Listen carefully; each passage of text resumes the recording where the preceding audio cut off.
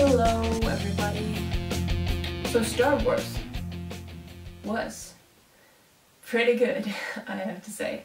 I'm not going to spoil it for anyone who hasn't seen the movie yet, but I can tell you that although my predictions weren't completely right, they were not completely wrong either, and I'm pretty proud of that.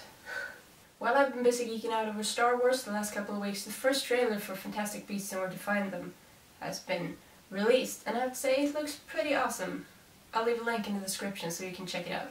But now, on to today's topic, a little discovery of mine. If you like me, hang around Pottermore, you're probably familiar with the Sacred 28. If you're not, don't worry, I'll explain to you right now.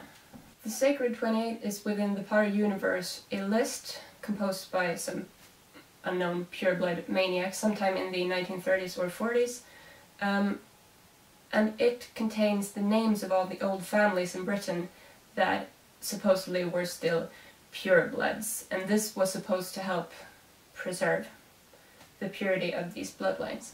On this list are on one hand names like Malfoy, Lestrange, Caro, famous Death Eater names, who of course are proud to be on this list and proud to call themselves purebloods.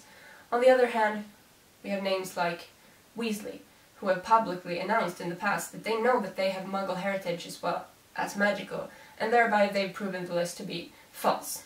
The truth is, of course, that more or less all so-called pureblood families actually have Muggle blood in their veins from marrying Muggles at some point in history, simply because the magical community would have died out otherwise.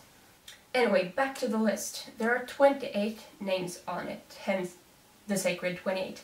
And all of them are featured in the Harry Potter books in some way, either as prominently as the Weasleys or the Blacks, or just mentioned in passing, like Selwyn or Rosier.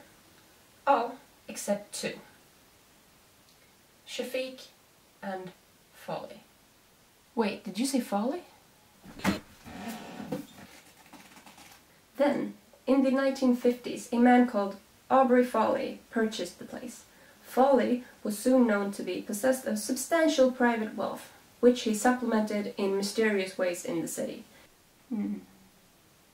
To be honest, I don't think that there is that much thought behind this on J.K. Rowling's part, simply because I don't think she would like to draw the attention from the very real social criticism that is in this book and the story. But it's a fun detail to think that the Follies in the Casual Vacancy might actually have some magical blood in them. If you haven't read The Casual Vacancy by J.K. Rowling, I really suggest you do so. Fair word of warning though, you should be over 18 years old, simply because it's really not a children's book, and you shouldn't go into it expecting anything at all like Harry Potter, because it really isn't.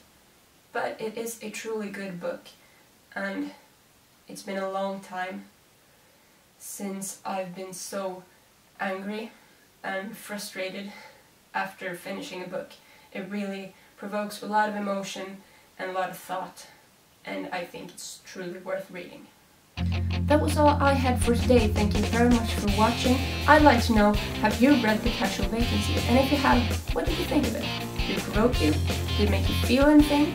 Let me know down in the comments. And don't forget to hit that subscribe button if you haven't already.